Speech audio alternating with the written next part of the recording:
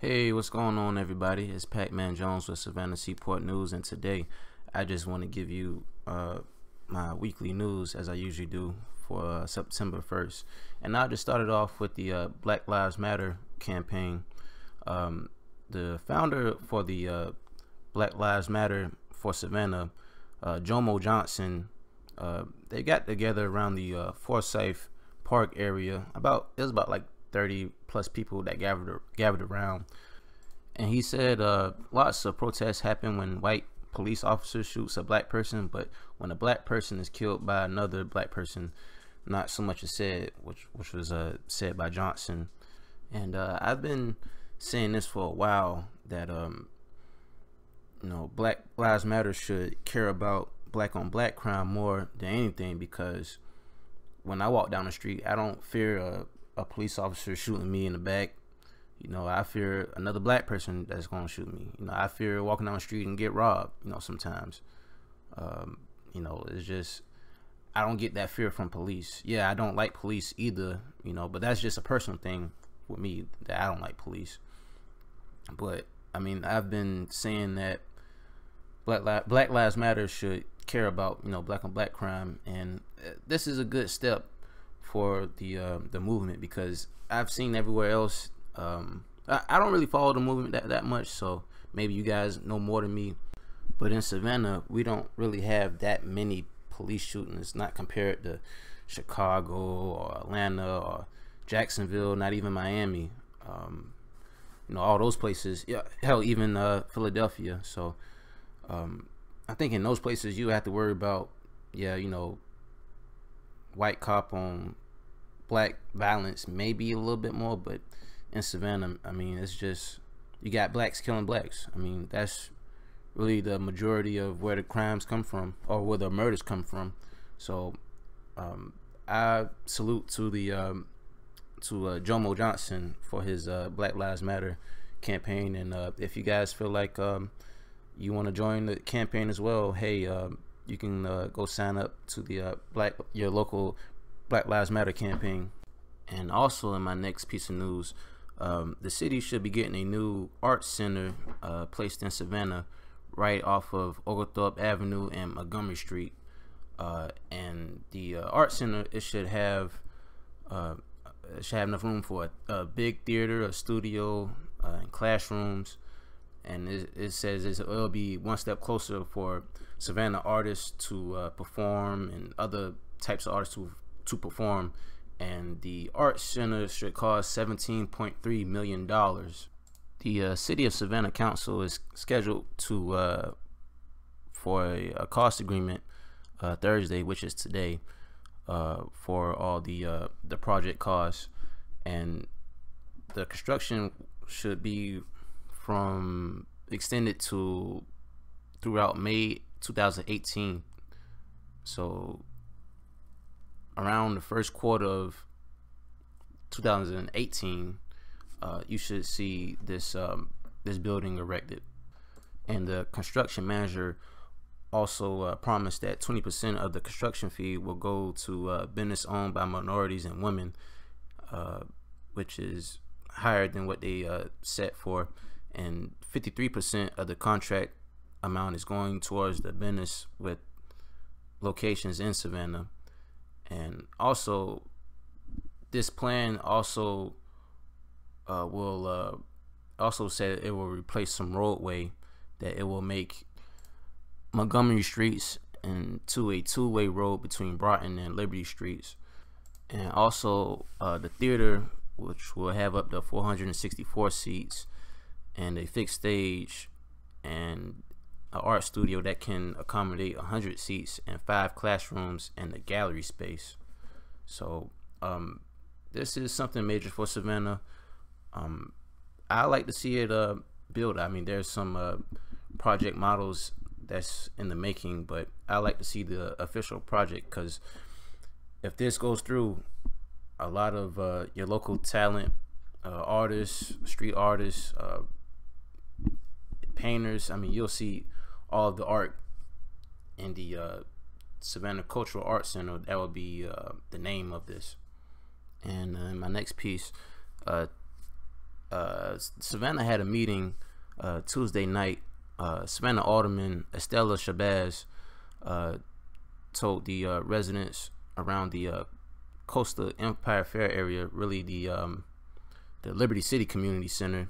Yeah, she basically told them that the 67-acre Coastal Empire Fair property, the city has no plan to buy it for now, which they almost agreed to purchase for $3 million. Shabazz said that whatever goes there, it shouldn't contribute to the community's decline, and the people in the meeting for the Liberty City Community Center, they put up different ideas as far as like a grocery store.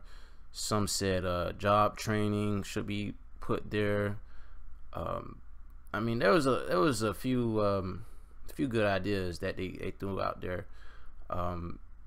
Hopefully I could travel over there just to show you guys how much space is over there, but I mean, it's 67 acres, so I feel like what they could do is possibly put some apartments back there, possibly a neighborhood, not low income, but just a reasonable amount apartment complex. Or if you don't do that, a grocery store, I don't know, because just where it's set up is just so far back. It's like you got to go down the street just to get to this place. It's not right on the street.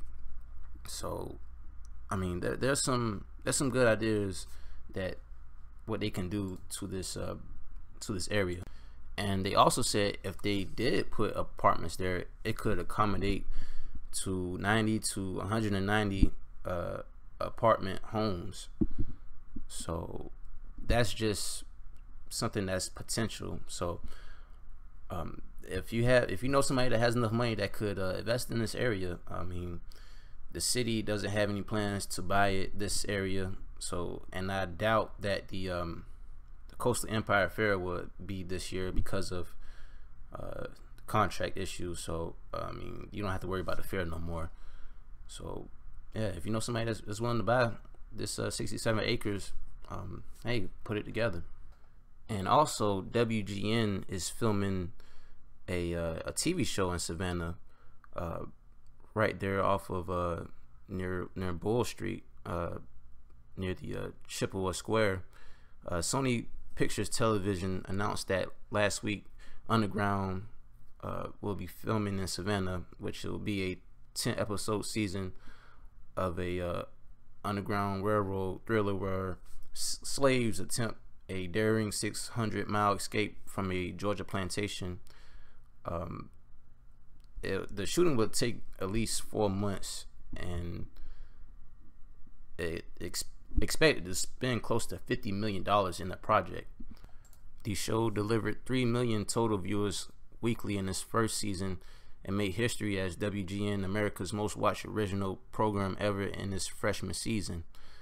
So the second season, which will be filmed in Savannah, will be expected to premiere early next year on WGN America. So this is a good move. I don't know if they're getting extras for their film, like how they did with the other film when they had The Rock in that movie in Tybee Island. I don't know if they had their extras or anything yet, but if I could get some more information about this, I'll let you guys know when it's airing and anything else, because you know, the whole slavery, the slavery trade and the slave run, I'm interested in it. Also, it's in my city and the places that I know, so I mean, it's definitely something to look out for. And just to rewind to last week in my other news, former St. Joseph's Candler nurse on Friday was sentenced to 10 years in prison with 90 days to serve after pleading guilty with possession of controlled substance with intent to distribute, James Elliott Cook, age 55, must serve the remainder of his sentence on probation and must surrender his nursing license as part of the negotiated plea deal before Chatham County Supervisor Court Judge Michael Karp. He pleaded guilty of 7 counts in indictment, which included charges in between November 12, 2006, November 12th through 16th, where he possessed oxycodone and several other drugs, he used the phone to facilitate the crime. So he was on the phone talking about it. Maybe he was probably texting, yeah, we can meet up this place, that place.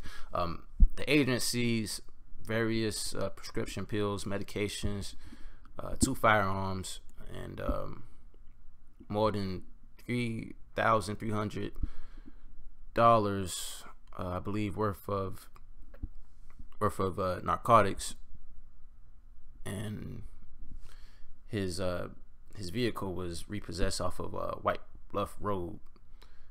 But the CNT was investigating Cook in November after receiving information that he was selling prescription drugs, and undercover agents made several purchases of prescription drugs, but none from the hospital property. And also in my next piece, hey, you guys know I like to save the drugs for last. We had a man sentenced to 14 years in prison. Savannah man was convicted to 14 years in federal prison for trafficking cocaine and Schedule I psychedelic controlled substance. According to the documents, Tyrone Antoine Broadnax was stopped by police on July 22nd, 2015, and undercover officers saw him do a hand-to-hand drug transaction near the Victorian district. I believe that's like around the Forsyth Park area. And they searched Broadnax's car, and he had 95 bags of drugs packaged and a 9mm semi-automatic pistol with a long clip, well, extra clip, and he had a child in the back seat of the car as he drove through the city with the guns and the dope. And Broadnax gave a full confession to the police and bragged that I sell every drug was in there today. His criminal history is a bit long. He had involvement with guns and drugs that spans for ever since '95. At the age of 14, where him and 2 accomplices mugged a man at gunpoint in downtown Savannah, and he was sentenced to for jail for that, but he was released in 2002, and shortly after that, he was arrested for selling cocaine within like yards away from like an apartment building, and he served less than half of a 7-year sentence until he got out. And then in 2015 he was arrested again for trafficking cocaine and unlawful use of a lawful possession of a stolen firearm, and he was sentenced in 2007 to a 10-year sentence of incarceration, but he paroled in April 2008, so he was not even there for a year when that happened, and he paroled in April 2008.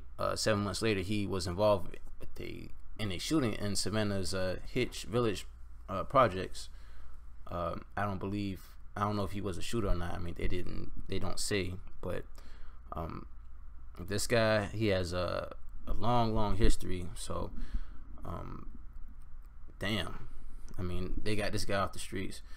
And what I can say just about this is sometimes, man, you just gotta know when to give it up, especially when you're 35, you got kids, and you know you can't make a career out of this. You gotta eventually know when to quit, you know. And it's just, would you rather risk having 14 years to serve in prison, or just having a regular job and just flying straight. I mean, I know it sucks to most people.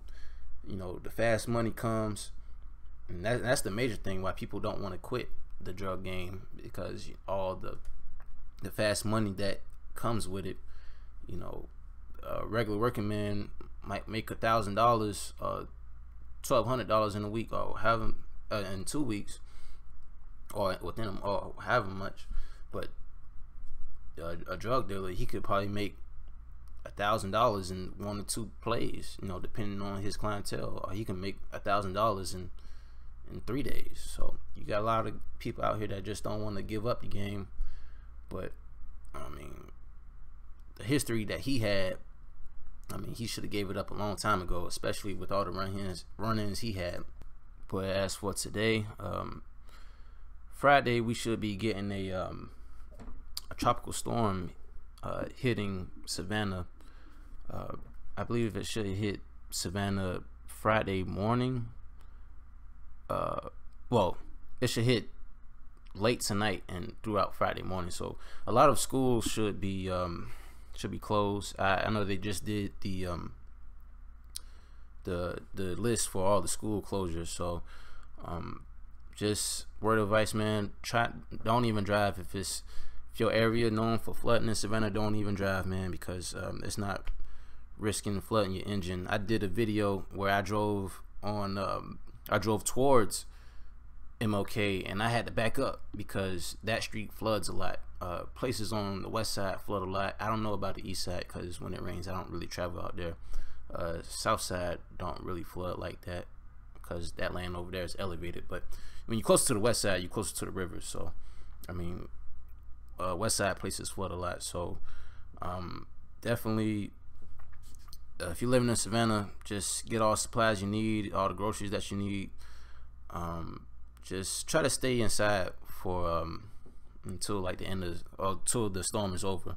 I mean, I thank God it's not a hurricane, but it could have up to wind gusts of 40 to 50 miles per hour. So if you work an outside job, I mean, you may have to tell your boss, or if your boss haven't tell you, hey, don't go to work that day, because I'm damn sure not going to work, because I care about my health too.